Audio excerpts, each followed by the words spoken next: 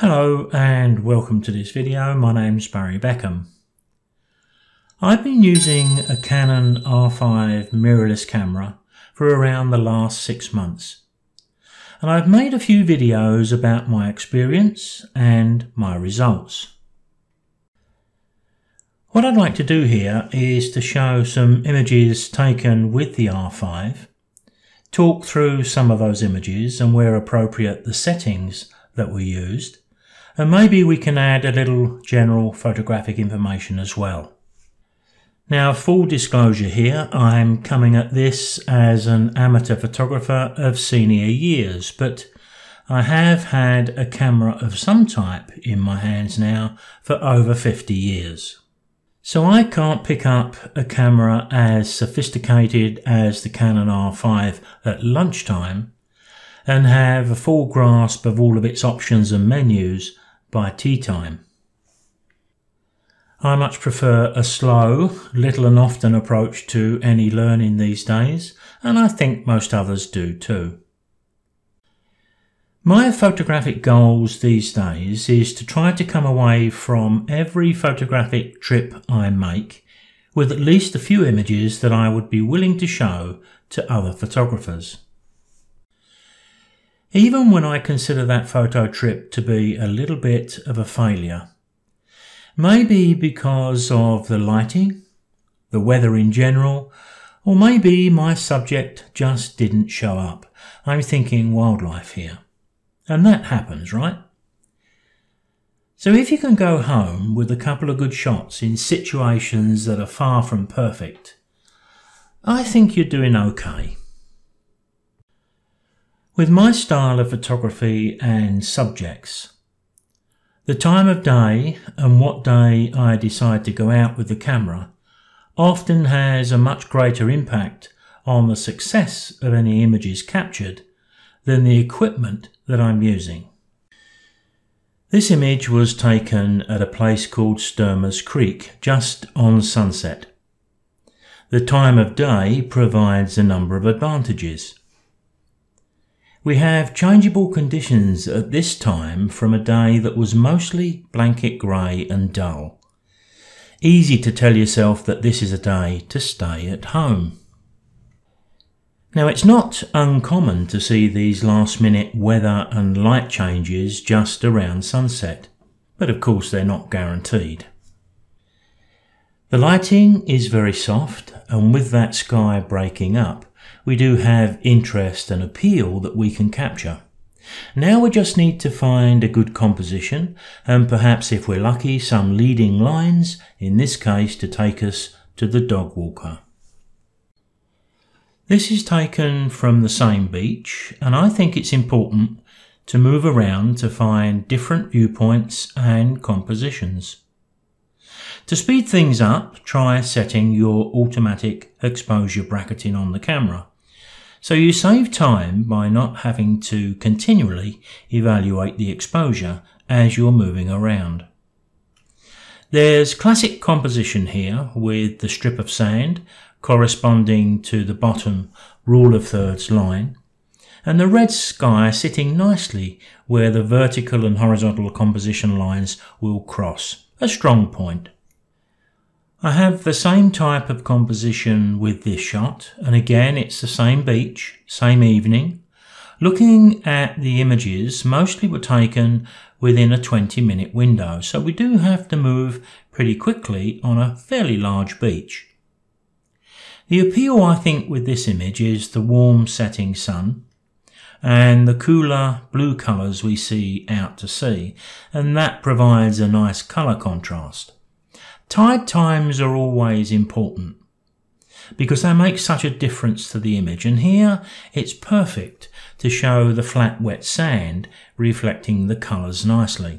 The couple and their dog, well, they are a bonus, they add scale and also a story.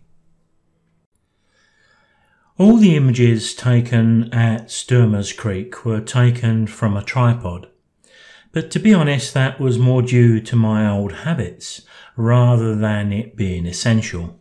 All of the images were taken at 100 ISO. But of course, increasing the ISO just a little bit and bringing the shutter speed up means that all of the images that I shot could have been taken handheld. If we are on a beach without a tripod, generally speaking, it's the movement of us that we need to reduce, and that's where the R5's in-body and lens stabilisation works in our favour. I really like how the quality of the 45 megapixel resolution of the Canon R5 can be seen when I bring my images onto the computer screen, and the raw files are really great to work with. Now, when we're in a situation where we do have lower light levels and a tripod is needed, the Canon R5 helps us there too. The flip-out LCD allows us to see what we're taking, even when the tripod is very low down or quite high up. What I tend to do is to set the automatic exposure bracketing along with the continuous shooting mode, and I'll also set the self-timer to 2 seconds. With the touch focus and shutter release set up for touch operation on the LCD, all I have to do is to touch the screen where I want the lens to focus. It'll snap into focus, and 2 seconds later the self-timer will fire. All 3 of my automatic exposure bracketed shots will be taken. It's almost too easy. One of the things I've been asked about the R5, mainly from SLR users, is how different is the viewing of the scene via the viewfinder monitor rather than seeing through the lens at the actual scene as we do with an SLR. Well, of course it is different, but not that much, and after a couple of weeks you're not even going to notice it. What you will notice is how silent the shutter is in comparison to an SLR. Now, both this image and the previous one was taken pre-sunrise in Torbal, which is north of Brisbane. The sun isn't quite up yet, and once again it's the time of day chosen to shoot the images that is the most important factor. Far more important than the settings used or the lens chosen. Here though, the flexibility of that 24 to 105mm zoom has helped me to get good classic composition. Now, I've mentioned that my own personal preference sometimes is to shoot from a tripod even in conditions when it's not absolutely necessary. Sometimes it is convenient, especially when you're not far from the car. Here's a good example where this was shot from a tripod, but it could have been handheld. A 250th of a second shutter speed at f8 using a 24mm lens is no problem to handhold. I was saying earlier on in this video that sometimes things don't happen as we had hoped for when we go out to shoot wildlife. Wildlife just doesn't always play ball. Now, this session could be described like that, given the static nature of the spoonbills. At the time, I didn't know that my subject would be so static that morning. It's dawn and the birds could have flown at any time. For this static shot, I didn't really require 2000 ISO or that 3200th of a second shutter speed. But if the birds had suddenly flown, I was ready for them with all the right settings. The Canon R5 already has a very good reputation with bird photographers. Its focusing abilities really do make a difference, and there are a number of focus options you can choose from to suit your subject. Now, I would never claim to be an expert with birds, but even I'm getting some pretty good results. This image, like the previous, didn't really need these high speed settings, but had these birds flown, I would have been ready for them. In all my years with a digital SLR, I've never used custom functions, but I am now with the Canon R5. With a quick press of the mode button and a rotation of the dial around it, I can have my favourite settings for birds in flight set up in an instant. Here's why. During this photo shoot, this was about the only bird that was in flight.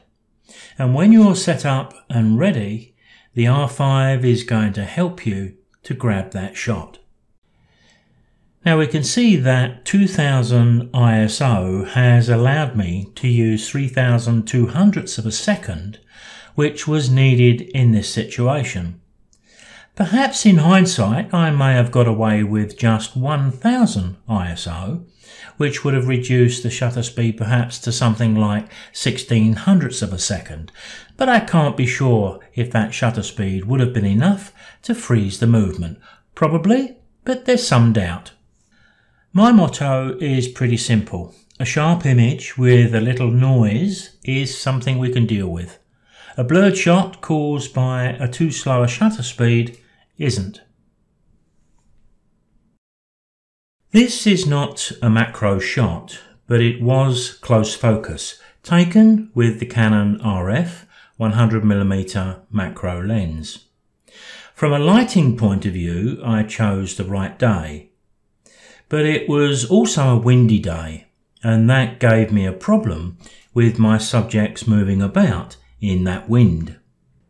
The in-body and lens stabilisation of the Canon R5 helps keep the camera and lens steady, but of course it doesn't help much when the subject, in our case a flower, is moving. F11 was needed here to get the depth of focus necessary to cover the width of the flower, and 1250th of a second was needed to freeze the movement caused by the wind. Those two settings made 2000 ISO necessary. Here, f8 and 100ths of a second shutter speed was just enough to handhold and get the critical part of the shot sharp. But once again, I still needed 2000 ISO to be able to achieve this. The noise generated by the Canon R5 using a high ISO is pretty good. And once we add a little noise suppression in Photoshop, Lightroom or your chosen editor, noise really isn't the big issue to deal with it once was. My view is let's avoid noise if we can by keeping our ISO as low as possible, but let's not allow too much concern for noise to hamper our image shooting in the first place. The leaves here are a much more robust plant, so they were less affected by the breeze.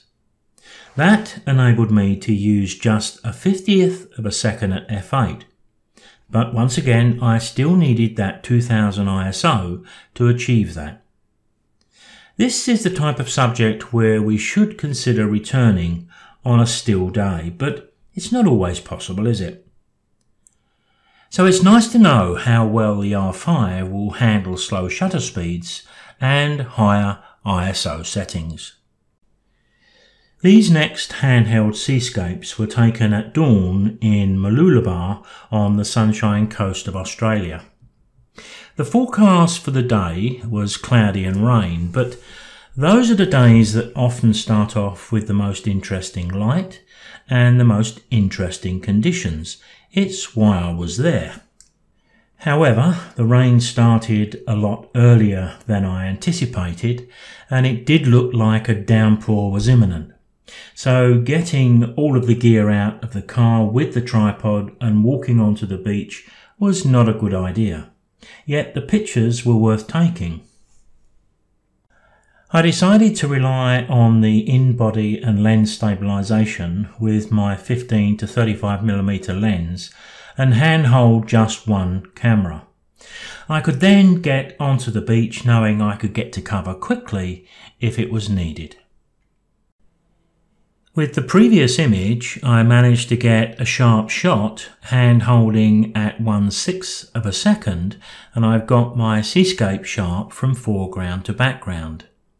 It's much the same story here. I did have to increase the ISO to 400, but that's quite a moderate increase. F5, as you can see here, is enough to get the image sharp from foreground to background.